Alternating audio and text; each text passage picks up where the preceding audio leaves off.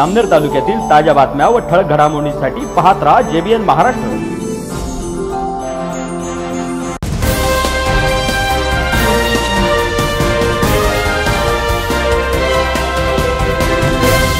नमस्कार, मी वर्षा जाधव। पाहूया काही ठळक वृत्त। पाचोरा तालुक्यातील आंबेवडगाव तांड्यावरील एक बोकड चक्क दूध देत असल्यामुळे या परिसरामध्ये हा दूध देणारा बोकड कुतूहलाचा विषय बनला आहे। करण पवार या युवकाच्या गोट फार्मवर हा बोकड असून त्याने तो 5 महिन्यांपूर्वी विकत आणला आहे।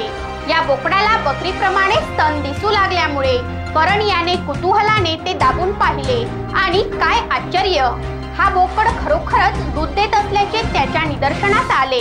करण एवढ्यावरच थांबला नाही, तर त्याने खात्री करण्यासाठी या दुधाचा चहा सुद्धा बनविला, तर हा चहा सुद्धा नेहमीसारखा वाटला।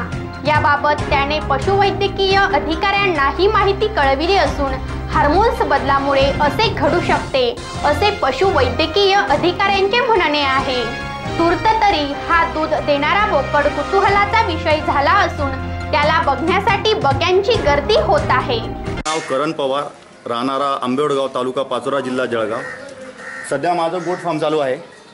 5-6 महिन्यापूर्वी आम्ही एक बोकड खरेदी करून आणलं बाजारातून कुर्बानीसाठी। कुर्बानी सण जवळ येतोय 22 तारखेला, त्यासाठी आम्ही कुर्बानीचा बोकड आणला खरेदी करून।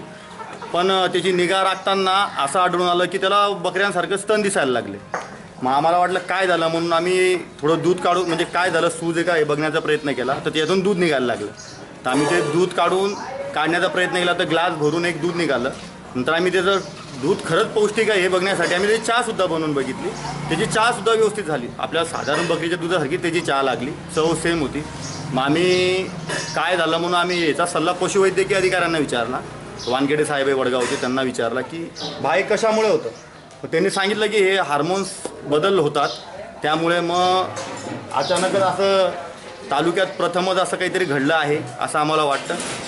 बघू आता काय होतं पुढे। आता पशुवैद्यकीय अधिकारी त्याची हे करणार आहेत, तपासणी करणार आहेत की कशामुळे होतं, काय होतं।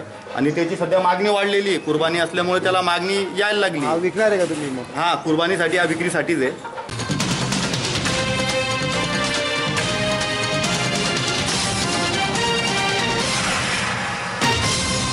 पुन्हा भेटू, तोपर्यंत पाहत रहा JBN महाराष्ट्र न्यूज। नमस्कार।